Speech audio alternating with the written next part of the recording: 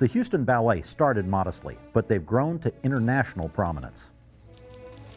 In 1955, there were a group of Houstonians who decided it was time to not just sit around and wait for the touring ballet companies to come through town, but to go ahead and start Houston's own ballet company. So a group of about 30 or 40 people were the founding members, founding trustees of what was then called, I think, the Houston Foundation for Dance, and for a number of years was simply a school.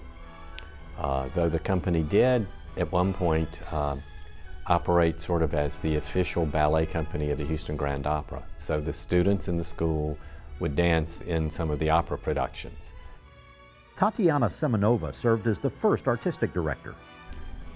In the early days, it was, I assume, a lot like other small groups. In 1967, they put on a production of Giselle and hired leading dancers from New York to come dance the lead roles, and that was sort of the big test.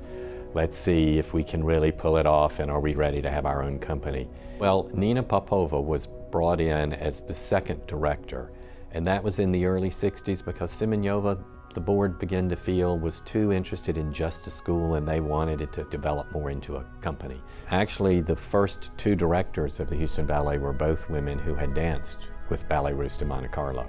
So they were Russian trained, and of course in those days a lot of the dancers in those companies were Russian, and if they weren't Russian they had changed their names to make it sound like they were Russian. The ballet started performances at Jones Hall. In the winter of 1969, in February, they started the professional company, hired a group of I think 16 or 17 dancers. The first performances were in Huntsville, Texas, and in May of that year, they made their debut at Jones Hall in Houston. So the Houston Ballet was then in existence as a real professional company. Jones Hall was a shared venue, which proved challenging. When Jones Hall was built in the early 60s, it was built like a lot of municipal theaters around the country.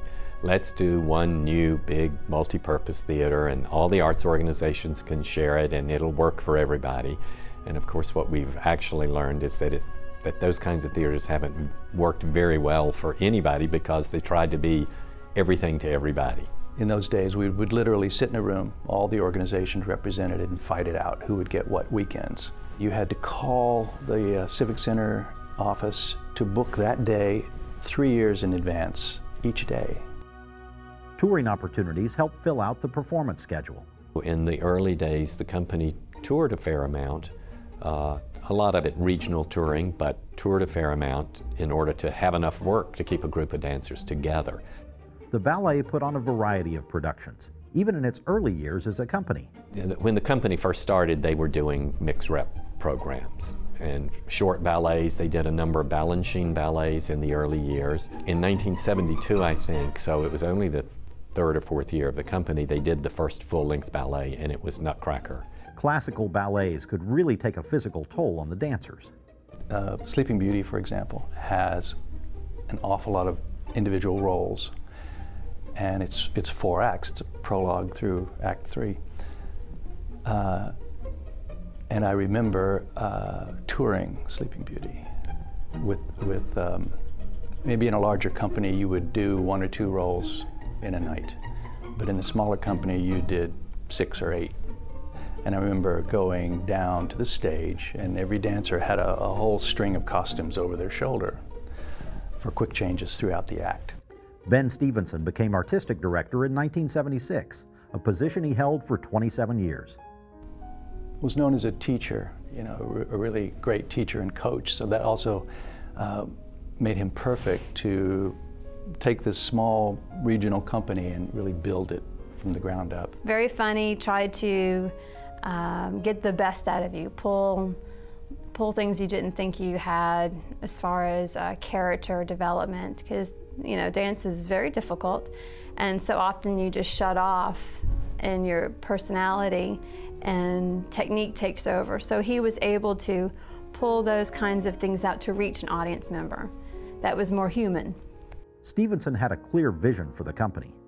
part of Ben's master plan, his strategy, was to establish a firm foundation in the classics, because not only does it show that the company can do these works, they are the most excellent training for the dancers to do 4 acts of Sleeping Beauty. You get put through the mill.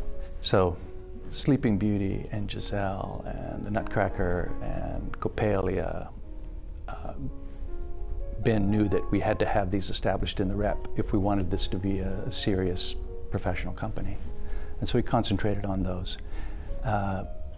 In the meantime, adding mixed bills with smaller 1-acts, his choreography and other great choreographers around the world. In 1987, the Wortham Center became the new home of the ballet and grand opera.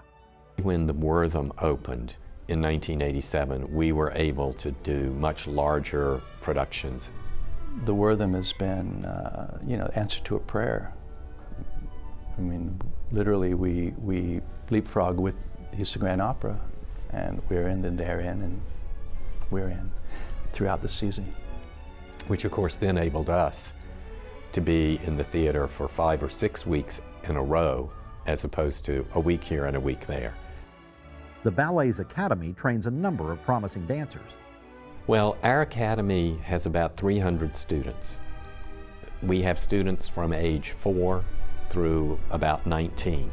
We have a summer session that lasts 6 weeks, and we audition around the country and internationally for students to come to the summer session.